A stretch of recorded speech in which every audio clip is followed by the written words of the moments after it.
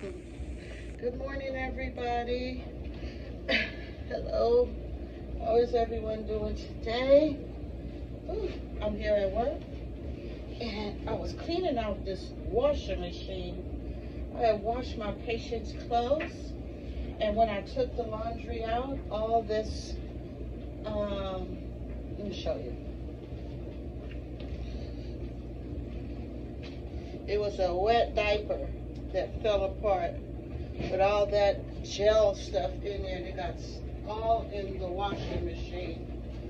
So, I don't know if I forgot and didn't, I'm not going to blame my patients. I should just strip out her laundry really good. But all I did was strip her bed, and then I grabbed her pajamas from yesterday and I put it in the wash. So I believe that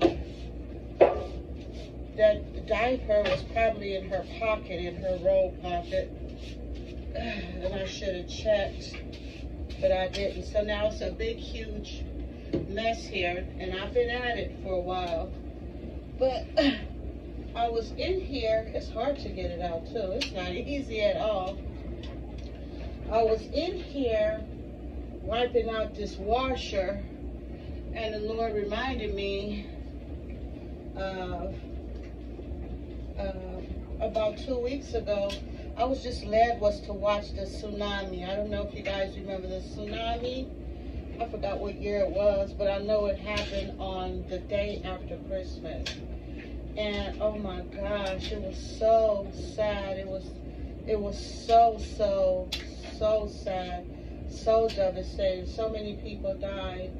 And as I was watching it, a lot of family members were just there on the beach enjoying themselves. It was a beautiful day, and then out of nowhere, the ocean water drew back in some places, and people were amazed, so they went towards the water. And then all of a sudden, these big, huge tidal waves began to come up towards the shore, and people started running, and oh my God, it was so much devastation, so much loss of life, so much tragedy, and it happened in so many different places. One of the places where it happened, it was 1,000 miles away from where the original earthquake was, and it just traveled on and on and on. And I was just thinking, wow, that's really something. And then, so I didn't think about it for a while, but as I was cleaning out this washing machine, last night I was watching the news, and they were showing 3 individuals that were found dead in the caves over there in the Middle East that were captured in Israel back in October 7th of last year. And even those people also, they were just at a concert. They were just enjoying themselves, and then out of nowhere, their enemy came and just a full-fledged attack on them out of nowhere. And I'm sitting here cleaning out this washer, and I'm like, gosh, so much is going on in the world. So much has been going on. And the Lord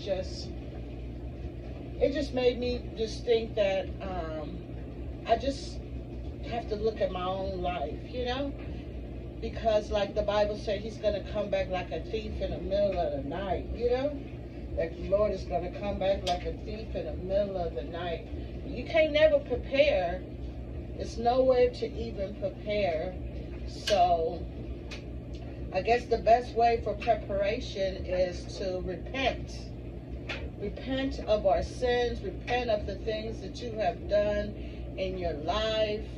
Ask God for forgiveness and truly be sorry about it. Get on your knees and ask the Lord to forgive you. And if you have any sins in your life and things that you know you need to change, if you're a believer, you know you need to change some things about your life, don't wait too long. Change those things about your life. And if you are not a believer, and if you don't know Christ, Get on your knees and ask him to come into your heart, And I pray that he sends somebody to minister to you and to lead you into Christ. All you have to do is just believe that Christ Jesus came into this earth and died for your sin and was rose back to heaven 3 days later. Just have to confess that with your mouth, that Jesus Christ came to the earth and died for your sins, not just for your sins, but for mine also. And just turn from your ways. Turn from your ways, because sin separates us from God.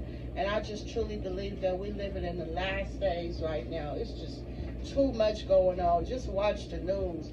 People are just doing so much, and the world is just so sexualized right now. Oh my goodness. I don't think it's just because I'm old-fashioned. I was watching the news last night too. Actually, not even the news. I was watching YouTube, and they were showing that entertainer guy, PD, and what he did to his ex. I just felt so sad for him, Even though what he did was wrong, I just felt, I felt sad for him, because I know he's got to feel.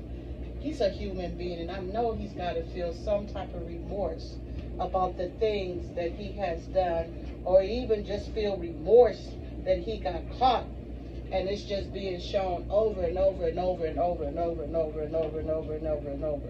And you know what it reminded me of? That scripture that says everything that's in the dark will come to the light, and that also includes me and you. That includes us too. That's everybody. Everything that we done is do in secret, and we think don't nobody know, the Lord He's gonna reveal it. He's gonna reveal it. So it's best for us to just go to him with repentance, true repentance in our heart, and true forgiveness. Oh my goodness. Okay. Yeah. It's so hard to get this stuff out this washer. And this gel is slippery too, This gel is really slippery. Well, anyway, that's all I wanted to just say real quick, That's all I wanted to say. Everybody have a blessed day today, And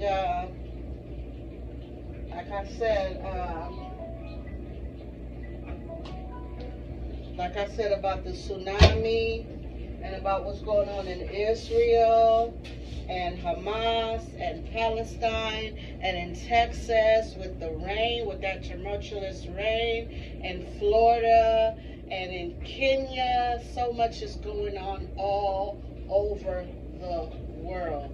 And these are the last days. So just prepare yourself, and the best way to prepare yourself is to just get close to God. Give him some time. Read your Bible.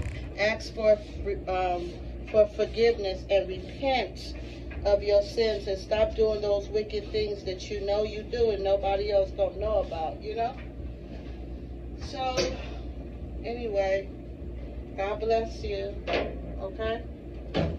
God bless you, and you have a happy Saturday, and have a good weekend. Bye.